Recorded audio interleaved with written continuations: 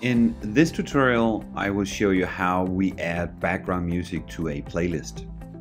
You have a couple of options when it comes to music in your content, your digital signage content. One is adding background music to a playlist. Another one is adding background music to individual slides within your playlist. And finally, of course, adding streaming audio of some kind could, for example, be TuneIn Radio.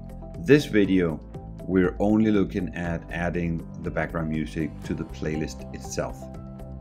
So I'll start by going into my library, going to upload assets, and then find my music. I have a file here, an MP3 called background music. I will add that. The file is automatically going to be uploaded and then converted to a format that will work with your digital signage.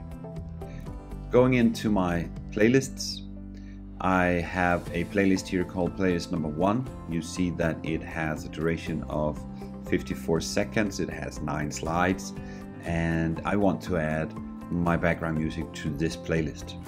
So hit our add background music, drag and drop the music file. And of course, if you have multiple files in your library, those will be listed on the left, and you can easily drag them to the right if you want them to be playing in your playlist. Hit save, publish your changes to your screen or screens, and you now have background music playing in your playlist.